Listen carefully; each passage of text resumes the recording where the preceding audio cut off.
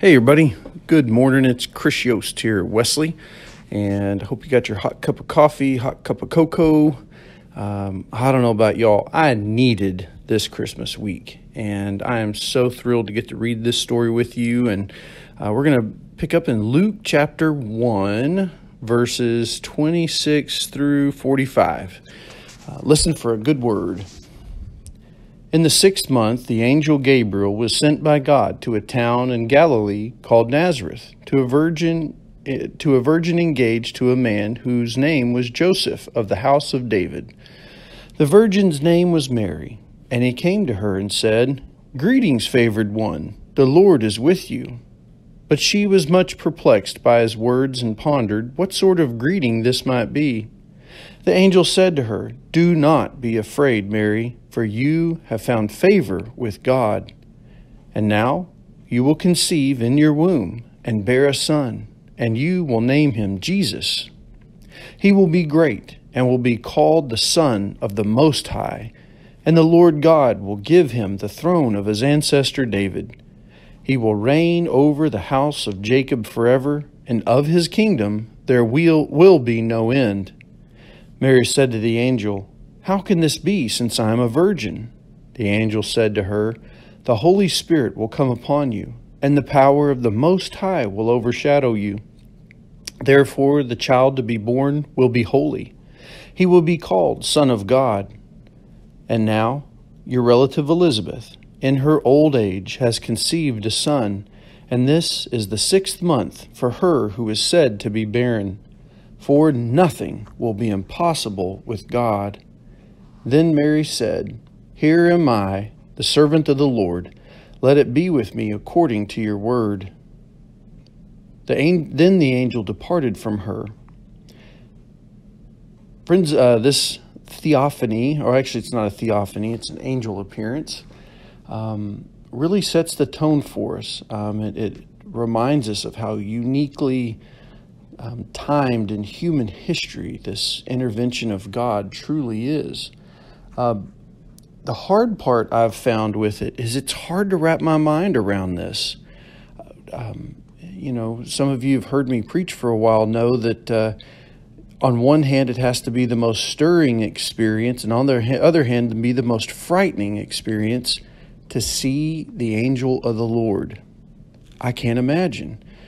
No wonder they always have to start off with, "Do not be afraid." I guess you'd say the divine, the realm of the divine, that's the angelic, and of course God, and God's purity presence. It is hyper real. It's something beyond our comprehension and ability. And yet, that hyper real is now entering into the confines of our, I guess you could say, 3-dimensional, 4-dimensional world. I know I'm nerding out on you just a little bit, but whatever the divine is, friends, think about this. This is God entering into, length, width, depth, and passage through time, the 4 dimensions of our lives. How does God confine himself like that? It just baffles my mind. Ultimately, the part that's the second part that I've always struggled with is, I would assume that if the angel of the Lord appeared, we would know that we're living in a moment of the holy, right? I don't think Mary left this moment not understanding something big was going on. But I will tell you that it makes it hard for us to find the holy in our common lives. How often have you or I gone through and thought, well, gosh, if God would just, flash a light, I could get it. Or, man, if God would just give me a sign, then I would understand. I get that. I share that frustration with you. And yet, as we grow in Christians, as we grow in Christ as Christians, we increasingly learn to discern how extraordinarily common the immense experience of God really is.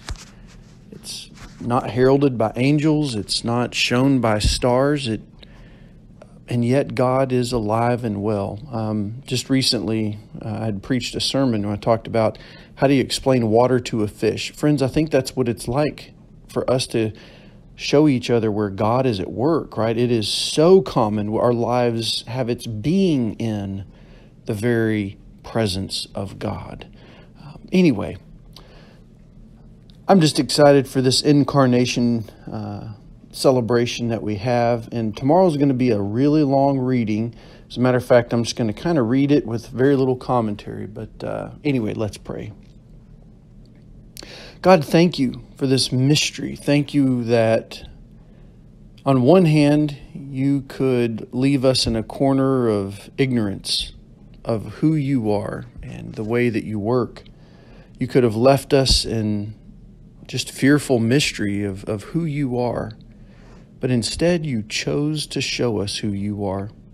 You chose to be born into the confines of human flesh, into the simplicity of everyday life.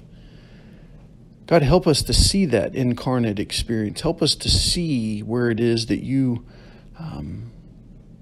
where you continue to reveal yourself among us. God, may we be vessels of that revelation into the world around us this Christmas season. In Jesus' name, amen.